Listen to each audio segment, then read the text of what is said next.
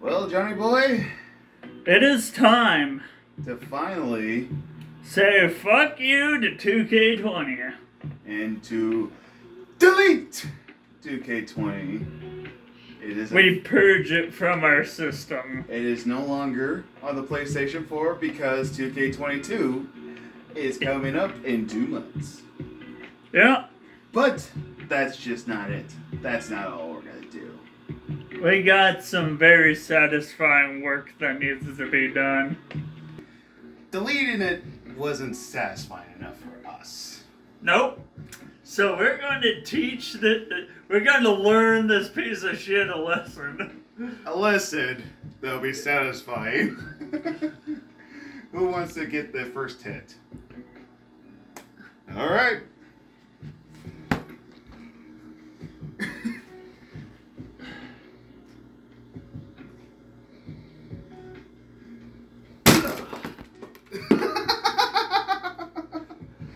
Oh, that felt good. Excuse me.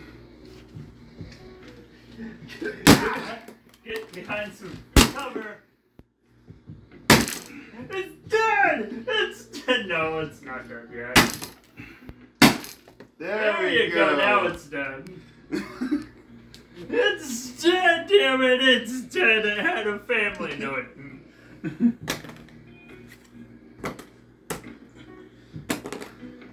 Take a look at that. That's what we think of you. That's what everyone thinks of you. That was satisfying. It really was. It felt good. Now we wait for a 2K22. Even though probably a lot of people are going to think, why did you do that? We've been waiting to do that for quite some time. Yeah. And this poor, unfortunate bastard bought it twice.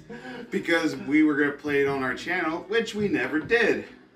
Because of how bad it was. So yeah. Goodbye 2K20. Forever. We call it an abomination. Let's just hope that 22 doesn't get the same treatment. Yeah.